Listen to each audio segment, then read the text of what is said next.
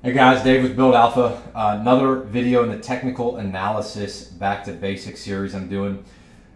Stochastics, arguably, if not one of the most popular technical analysis indicators. It is said to have a high degree of accuracy, and stochastics is used to show when a stock has moved into an overbought or oversold position. If you watched the RSI video previously, you know how much I like to blindly believe overbought and oversold without doing any testing. Just kidding. We're going to be doing some testing of stochastics in this video using Build Alpha.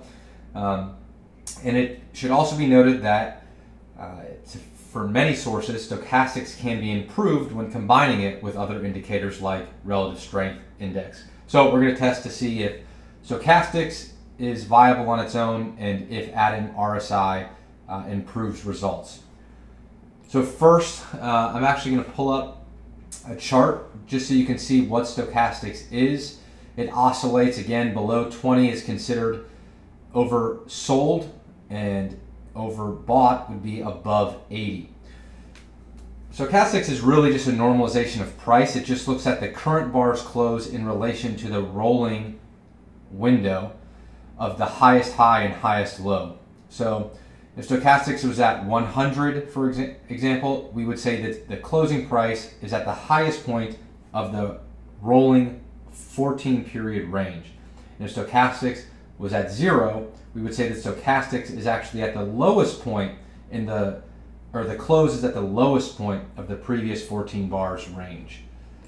That being said, let's test the opposite of stochastics oversold underneath 20 and overbought above 80. So I'm just going to type in stochastics, and I'm going to go to stochastics 14 period. Of course, you can edit it with the parametric stochastics. But in this case, let's test the opposite of oversold and overbought. So when stochastics falls below 20, I'm going to buy. And when stochastics is above 80, we're going to exit. So I'm just going to go ahead and run that simulation on 8 of the most popular ETFs over the last 15 years of data. And you can see that when we enter on stochastics below and exit on stochastics above, it was quite profitable, but obviously some big hiccups. So maybe we can smooth that out by adding RSI, as is noted by many. So I'm just going to come and right click, add a rule, type in RSI. Let's just go down to RSI and let's say, all right, how about when RSI is above 50? Go ahead, run that, and now we can see these results smoothed out quite a bit. Obviously reduce the trade count quite a bit as well. That being said, this is not a standalone strategy. This is not a recommendation.